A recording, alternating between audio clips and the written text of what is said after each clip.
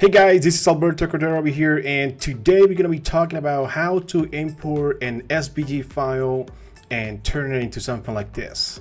Like I took my logo and that I designed as a vector and I imported it into Blender, and voila, there we go.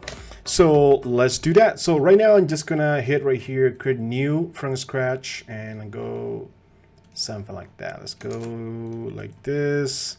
All right. And this doesn't matter. I just need to show the floor. There you go. So I know where I'm at. So I have my logo design here. It is a vector file. I can, I designed this in Adobe Illustrator, but I'm using right now Affinity. So I'm just going to delete the background and I'm going to be here and going to export SVG file right there. Export is, I already have it, export over there. So I'm just going to skip that. And now in Blender, I'm just going to go over here, go to File, go to Import, go to SVG, and select the SVG file. Just hit Import, and there we have it. Just going to rotate this in the X-axis to have it something like this. I'm going to move it something around that to have it in the middle, something like that. And obviously, we don't have a depth to this, so we're going to do that in a second. But let me just explain a little bit what's going on here. This is, right now, is a curve. The edges of the object is a curve. If you go, let's go to layout right here. There you go. If you go outside, you're going to see that we have this icon right here, this little icon right there. And we have data for any of these parts that we have over here. So I'm just going to select all that. I'm going to select this one last and a Ctrl J to join everything. And let me activate here. This, there you go. So now everything is joined, and I'm just gonna put the pivot point right in the middle, and I'm gonna select here origin to 3D cursor, and right off, also you can do that if you go to object, set origin, and right here, but I have it already in my favorite, so it's faster for me.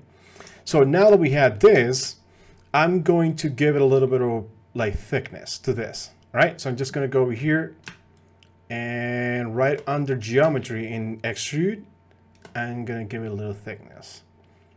And we have this little weird shading going on, and we're gonna fix that in a second. So now that I have that, I'm like, okay, I can work with this, yeah, I can do that.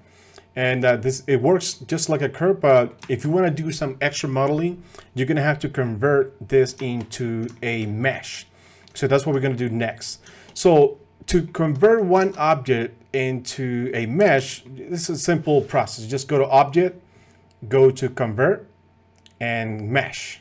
The other way is, so if you go hit a space in case you have Dynamic Context menu activated, you can do it like right here, or press F3, and it's going to bring the same menu. You can just type Convert, and it's going to tell you where exactly what it is.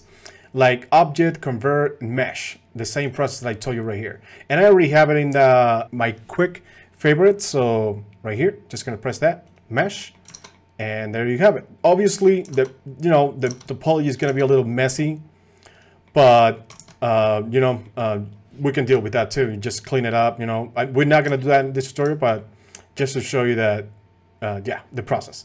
So I'm just gonna clean the normal issue that we have. Just go to auto smooth, or go over here and go to normals, and right here, and press this one right here. It's the same thing that I have right here. I just have it already in the quick access. There you go. Now that we have this, I think you're ready to go and ready to create some cool animations and stuff like that, like I did on this one.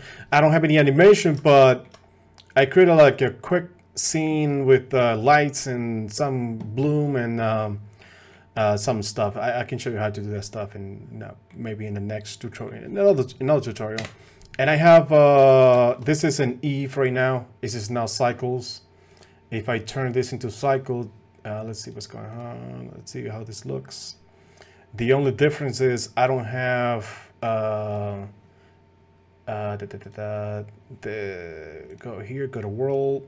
I don't have this in the other one, so in cycles it doesn't work the same way. But all right, so there you go. That's how you import an SVG file into Blender, and how you can give a little bit of thickness and work with that and do some cool stuff with your logo, right? So So thank you for watching. If you like the content, please hit the like button and see you in the next one. All right, bye-bye.